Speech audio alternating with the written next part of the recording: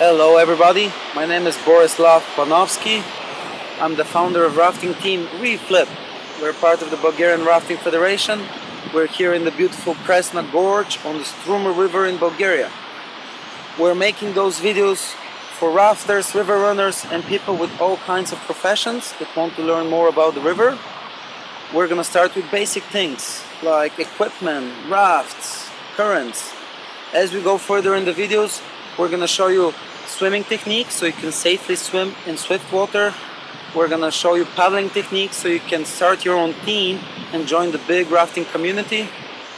We're gonna show you simple yet efficient rope techniques so you can help your friends. So fasten your life jackets and let's begin.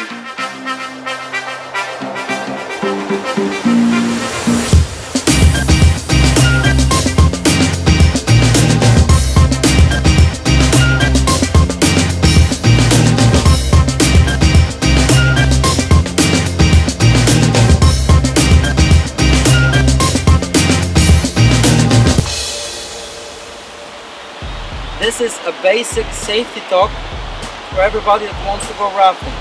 It is mandatory before you go into the river. Everybody must be equipped with a helmet, life jacket, wetsuit and some shoes. Please ask your guide to fasten your life jacket. Usually they have 2 straps on the side and 2 on the lapels of the life jacket. Your helmet must be strapped here underneath. This shouldn't go above your chin. If the strap goes above your chin, you're gonna lose the helmet. Our weapon of choice is the paddle. It has a blade, a shaft, and the T-grip. We hold the T-grip like this, 1 finger underneath, 4 on top, and we hold the shaft about 20 centimeters or 7 inches from the blade. We sit on the main tube of the raft with our feet strapped into the straps. Every boat in Europe is designed with foot straps so you can use them so you don't fall out of the boat. Always hold on for the T-grip. If you let go of the T-grip, that can become a weapon and you can hit people around you. So you always hold it and you can use your other arm to hold with the rope, pick your nose, do whatever you want, okay? If we have a rock or another boat, we never try and poke it. The boat is really heavy with all the people inside. We're more than half a ton. So this move, we won't be able to poke and we can hit somebody again. So if you have a rock or another boat, lift your paddle up in the air and let the boat hit it. It's fine. I'm gonna explain the paddling commands now and the paddling strokes. When you paddle forward, you must remember, keep your hands slightly straight, not close to the body, away from the body. Imagine you have a beach boat here in front of you, and you always want to keep that distance. Paddle is vertical. You want to lean forward, plant the blade into the water, and then lean back. And you need to repeat the move. Lean forward, lean back. Lean forward, lean back. Okay? When your guide says go forward or paddle forward, you must lean forward. Everybody must paddle together as one. It's not about how strong you are, it's all about paddling at the same time. When you hear the second command, stop, you want to put the paddle on the hip, blade outside of the water. Your third command is back paddle. Paddle backwards. You want to keep your paddle on the hip, like this. The lower arm just pushes it against the hip. Everything is done by the upper arm. You want to move it in the front, put the blade into the water, dig in. There is mixed commands. One side, right side paddles forward, left side paddles back. Your guide will explain that before you go into the river. If you have a command, branches, you need to lean back and put the paddle in front of you, protect your face. If you lean forward, a branch might go into your life jacket and take you outside of the boat. And some rivers, you may have a command, everybody in, then they'll make everybody go into the boat and hold on for the ropes. So we're gonna emphasize on safety right now. I have 3 scenarios for you. Our first scenario, you fall out of the boat and you end up really close to the boat. When you fall out, or if you fall out of the boat, first thing you should remember is don't panic. Panic is our #1 enemy. Second thing, the life jacket will push you up. When you go up, orientate yourself. Is there a wave coming? Where's the boat? Where am I? If there isn't a wave, don't forget to breathe. That's the third thing. If a wave is coming towards you, hold your breath for a second. Let the wave pass and then breathe. And the fourth thing is self-rescue, or you have to be proactive. What does it mean? When you're close to the boat, you have to catch the chicken line. This is called the chicken line. It is the rope that goes around the boat. When you catch it, you're halfway there. How do we get a person in the boat from the water? We're gonna grab him by the lapels of the life jacket only. That is why the life jacket must be nice and tight. We don't grab him by the helmet, the hair, anything else. Only by the life jacket. We're gonna give him a quick dunk. We're gonna count to 3. Give him a quick dunk. 1, 2, 3.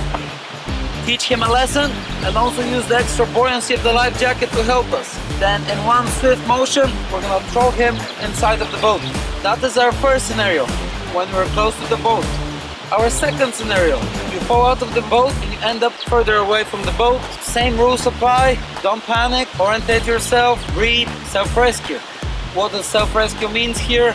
If you're swimming away from the boat into the river, then we never try to walk. You can get your foot somewhere on a rock, so we always keep our feet up in front of us so we can see them. If we have a paddle, we hold the paddle for the T-grip, okay? We don't hold it in front of us, we don't hold the blade in front of us. The first wave that hits the blade can hit us in the mouth. So we always hold it here. If we need to swim, we swim with the paddle. If you can hold for the paddle is better. If the paddle is twisting your arm or something like that, you can let it go. The paddle floats. We always save the people first. This is #1 rule as well. The body raft technique, it's called also, or defensive swimming position. You swim like this. If you want to move to the left, you just put your head to the left and you swim back. This way the current will push you and it will help you. We can use the paddle to help people and pull them into the boat. Give the T-grip like this. People can catch the T-grip, can pull them in. Don't give people the blade, okay? There's teeth marks and other stuff. It's slippery here. We don't do that. If you're more than 2 meters away, up to 15 meters, every one of the guides must have a rope on him or on the boat. When we're working with the rope should be nice, smooth, no knots, nothing. You should remember, we never do this or that. No necklaces, no bracelets, nothing. This is really dangerous. When you work with the rope, you should remember simple grip. If the rope starts to push, we cannot hold it, it hurts us. We can let it go, it's fine. When we throw the rope, we should always have eye contact with the swimmer. We shout really loud, "Swimmer, rope!" When we see that the swimmer sees us, he can open his arms like this, okay? Then we have a bigger perimeter to aim at. Then we grab the rope and then we aim it at we throw it at the swimmer. He grabs it with a simple grip and then just puts it on his shoulder. And you're being towed with your head back to the boat. This way there's a nice air pocket here in front of our mouth and we can breathe. If we tow you like this with the rope in front of you, you won't be able to breathe, water will come into your mouth. So that was the second scenario, when you're swimming a little bit further away from the boat.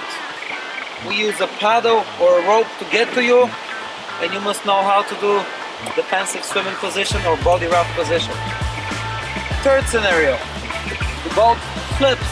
If the boat flips, same rules apply, nothing changes. We still don't panic, orientate ourselves, we breathe, and we must do self-rescue, or we have to be proactive. The only difference is that the guide is swimming there with you. If you end up underneath the boat, it's gonna be dark, but you'll be able to breathe, okay? It's not hell, it's not heaven, it's underneath the boat. Take a few breaths and come out. You should be able to see where you're going. It's really easy to reflip the raft. Now the raft is flipped, this is the bottom side. You just put 2 fingers in the holes and you push with your elbows. Almost every boat up to 4.5 meters you can reflip like this. If you have a bigger boat, you need a flip line. We're gonna shout, let go of the boat, let go of the boat.